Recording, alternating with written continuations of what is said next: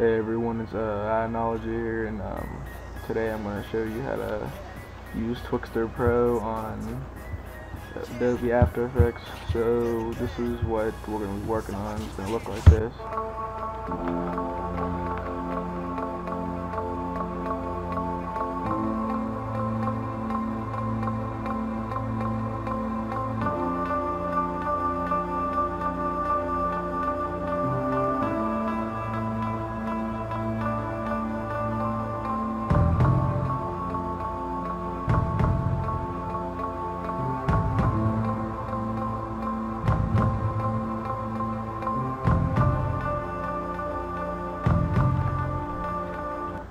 Okay, well, you get the idea. So the first thing you're gonna want to do is you're gonna open After Effects. Then you're gonna composition, new composition. Now these are my custom settings. If you want to, you can pause them and make them custom.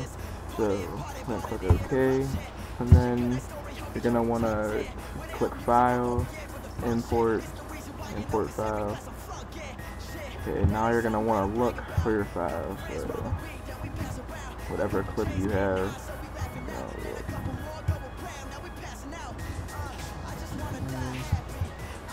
go down, and I'm pretty sure it's this one. Now I gotta wait for it to load. Okay, so when it loads, you're going to want to click this and drag it down to the bottom. You want to drag it down here. Okay. Now, if you have to, you're probably gonna have to crop it anyway. So, so you can have the entire screen showing. So move this up just a little bit.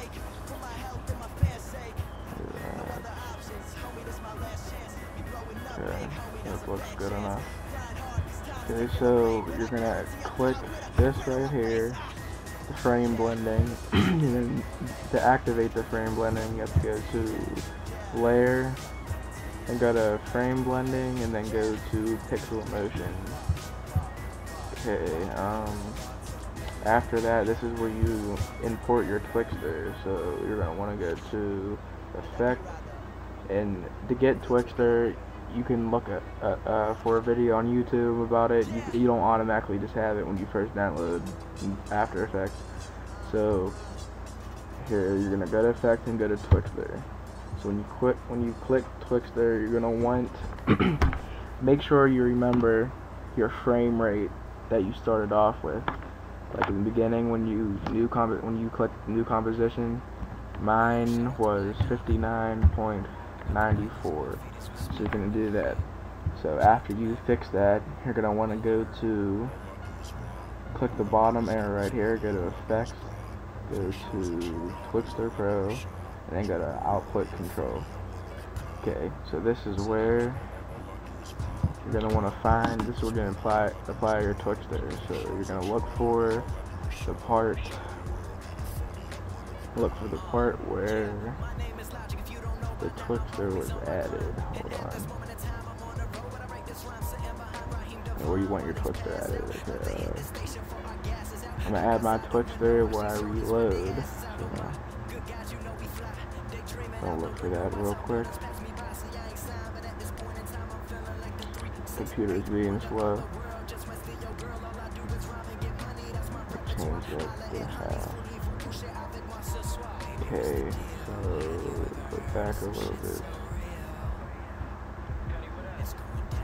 Okay, this is where I reloaded the first time.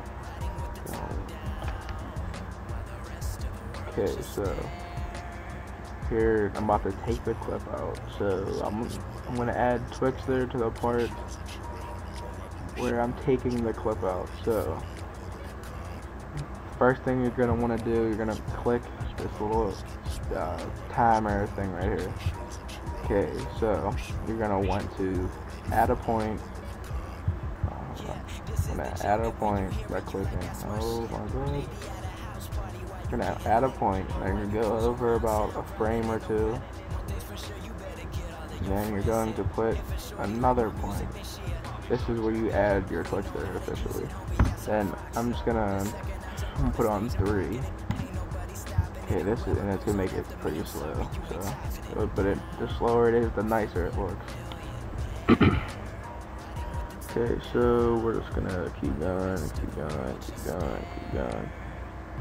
So when he puts, okay, see how your clip ends up being smaller than it was before. So you're gonna want to go to layer. Where's it at? Time, and then enable time remapping, and then that's where you can drag it as far as you want, or as much as you need. So you're gonna keep going, keep going, keep going until my hand goes away. So this is where my hand goes away, and then you're gonna want to add another point. Then you're gonna go over about 1 frame, or 1 frame. Then add another point, and that's where you're gonna put your Twixtor back to 100%. So it'll go pretty fast. Okay, so that's where you put the clip in, and then I'm gonna add one more slow motion part, and that's when he pulls the cock back. So hold up. So hold on. Need to get the specific part.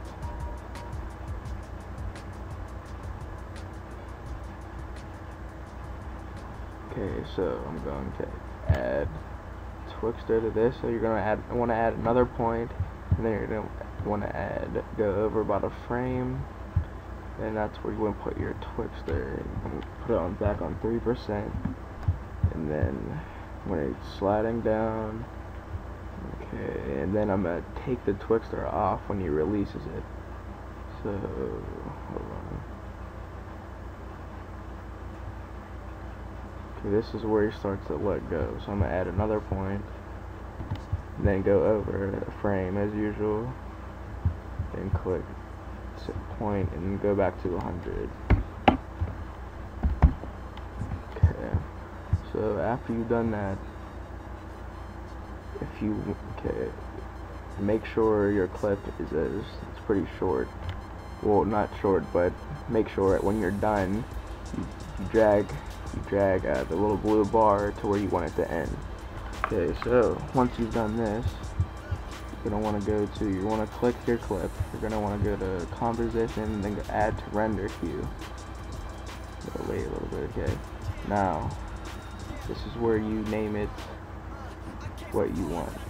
So I'm gonna name it. Well, I don't have to name it anything because I've already rendered it. But I'm gonna show you my render setting. Now this is my custom render setting.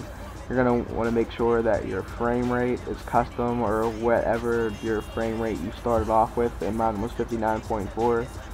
So you're gonna press just make sure. If you want to copy all this, and go to OK. I'll see how it changed custom. So then you're gonna want to click render. So since I've already rendered it, I'm gonna show you what it looks like when it's done. And it should look like this.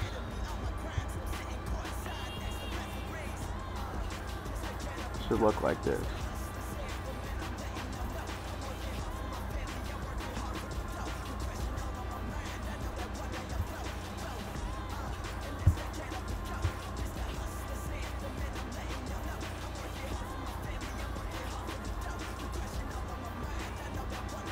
Now you see the Twixtor, how it applies to it now. And then it's gonna drag off, drag off, drag off. And then you'll see I'm about to put the clip back in when it goes back to fast. When it goes to fast, normal speed.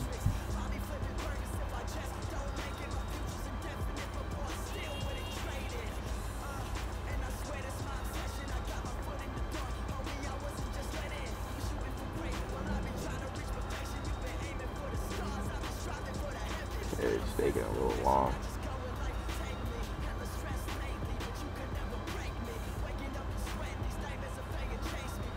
Okay, see how it went back to normal speed, and it went back to Twixtor when he was pulling the trigger, whatever the hell that thing's called, back. Okay, so when you're done with that, that's pretty much all you have to do. Now, to add color correction, honestly, I don't really know how to add color correction to After Effects, so I just go to Sony Vegas and add it from there. So, if you, okay, hold on. Your video should look like the way I just showed you. So, after you've done that, if you want to add color correction or add anything else special, just go to Sony Vegas. You have to download Sony Vegas, but it's pretty simple to add color correction to it. But if you like this video, please sub, and this is my first tutorial, so yeah, I tried.